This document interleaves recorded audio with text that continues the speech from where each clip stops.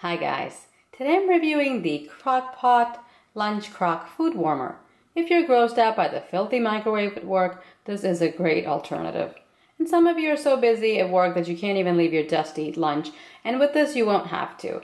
It comes in this pretty pink and other attractive colors. It is adorable to look at and makes for a very attractive lunch container. I think it's the round, pudgy shape of it that makes it look so cute. How the unit works is you plug it in and it warms the cooked food.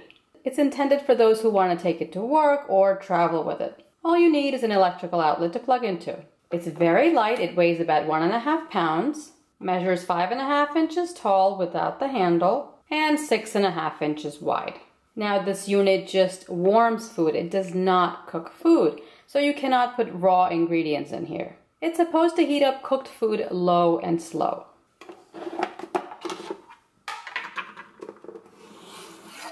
Inside is the stainless steel container and lid. The removable stainless steel container holds 20 ounces and is dishwasher safe. It measures 2.5 inches deep up to the max fill line and is 4.5 inches across inside. You can leave this base at work, carry the insert with lid home and transport food that way. You can also purchase additional containers separately if you'd like. The cord is 36 inches long and there's cord storage on the bottom. You can heat up soups, stews, lasagna, and dips with this unit. This would also be good for dorm rooms due to its compact size. The easiest thing to do is the night before work, place your food in the metal container, cover it, and put it in the fridge. The next morning, put the container in the base, and you're ready to go. You don't have to spend any time making lunch in the morning. To test the lunch crock, I'll heat up soup, leftover rice with curry, and tuna pasta. There is no on-off button, so you have to remember to plug and unplug the unit. I always set a timer on my phone, otherwise I will forget to plug and unplug it. First, I'll heat up some homemade soup.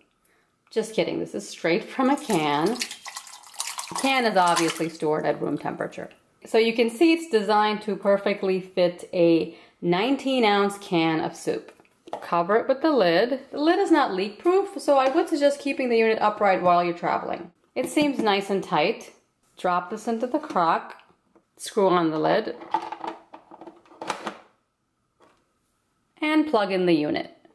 There's a little power light here and it's red, so the unit is on and it's heating up your food. I'll check on this in half an hour and see how it's doing. It's been about 10 minutes and the outside of the crock is warm. It's not hot, but it's just warm. The lid is also warm. It's been 30 minutes, I'll check on my soup. As you can see, the lid has popped off. The manual does say not to force the lid back on. I'll taste it and see if it's hot.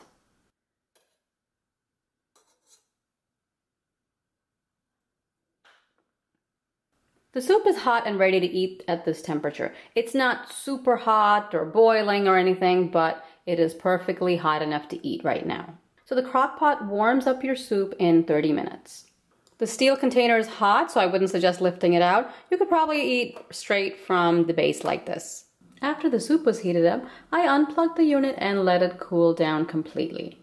The stainless steel container, lid, and plastic lid are all dishwasher safe, but I would recommend washing everything in warm soapy water.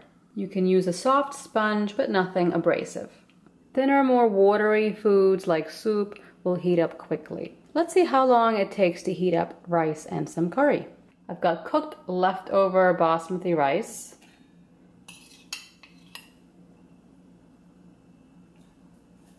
And some egg curry. Got 3 egg halves.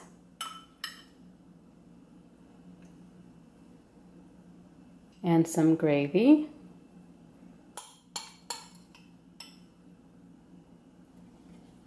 Cover this. The rice and egg curry were refrigerated, so it's very cold. The warming time will vary for different foods depending on how thin or thick the consistency is and also the temperature of the food. I'll put the container into the base, cover it, plug in the unit to turn it on, And there's our power light. I'll check the crock in half an hour. It's been 30 minutes and there's absolutely no smell of the rice or curry. As you can see, the lid has already popped open. I did hear the pop earlier. I'll check the gravy. The gravy is not hot yet. Let me get all the way down and check the rice. It's not ready, so we will cook this for another half an hour and check on it.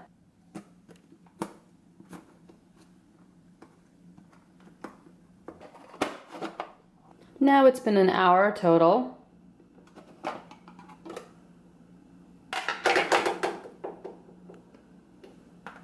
It feels warm. There is steam coming out.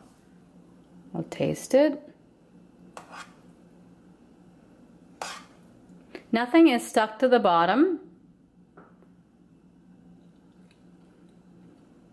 The rice is warm. And the gravy on top is warm.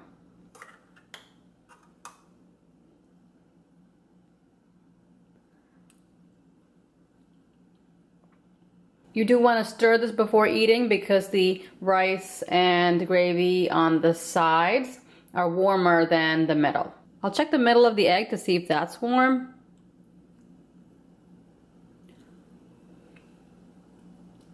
That's warm too. It's not hot, but it is warm and it's perfectly fine to eat at this temperature. If you like your food extra hot, I would leave this on for a longer period of time.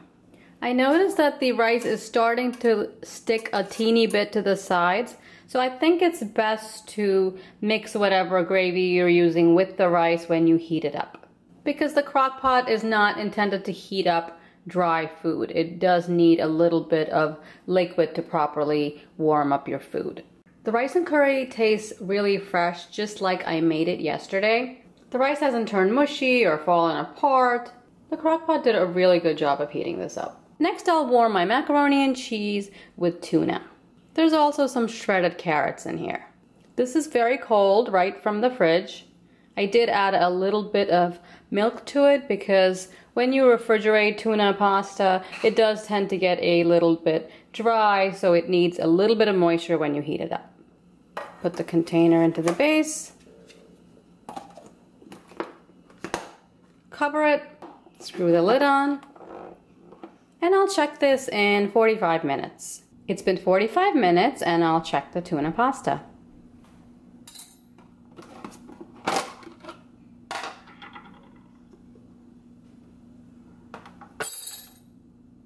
I feel the steam.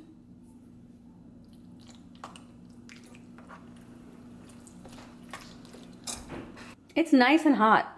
So in 45 minutes you have nicely heated pasta. You can see the milk is nicely incorporated into the pasta. It's not dry. So the crock-pot did a great job of heating up the pasta, the soup, and the rice with curry. Nothing really stuck to the insides. The food did not get burnt or dried out. Everything was moist and delicious. This unit is great for those who want to save some money and eat healthier by bringing home-cooked food to work. The warmed food tastes very close to what you cooked the night before. Since the food is warmed slowly, there's no risk of the food getting tough and chewy like in a microwave. The biggest advantage of getting this is you'll have one less stressful thing to deal with at work, waiting in line for the microwave and cleaning up. It's also great for cooler weather when you want to eat hot cooked food and not a cold salad. I hope you found this review useful, and if you did, please like this video. Please subscribe and I'll see you next time.